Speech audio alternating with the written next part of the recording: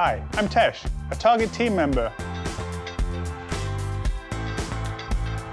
Diwali, when I was young, was all about togetherness. With my parents coming from India, it was a big holiday for them. Diwali is New Year's Day, and it's called the Festival of Lights, where people will light up divas, like candles, around the house. Diwali basically celebrates good over evil. People eat lots of sweets and visit each other. They do dancing and lots of prayers. In the evenings, it's a big firework display, just like 4th of July in America, just lighting up the sky to celebrate the Festival of Lights.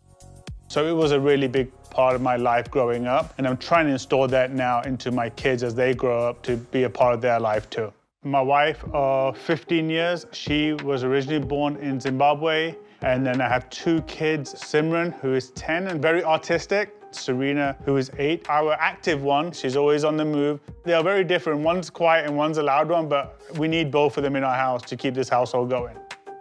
This year, they really got into the Rangoli patterns. It's a part of the Hindu tradition. Rangoli patterns are just different designs, similar to henna patterns that people would draw on either silver dishes or, like we did, on a piece of paper and we colored it in. One thing that we would do every Diwali is Dhanteras, the washing of money or bringing wealth to the house. We would wash it with milk and water. After we washed it, dried it up, and we'd take it back to the temple in our house, and then we'll pray and wish for a happy new year and wealth to be brought to the house.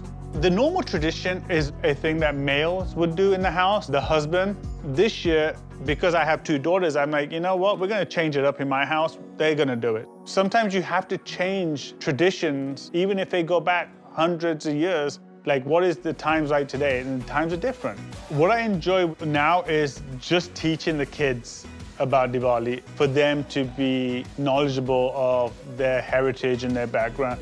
Namaste. Happy Diwali.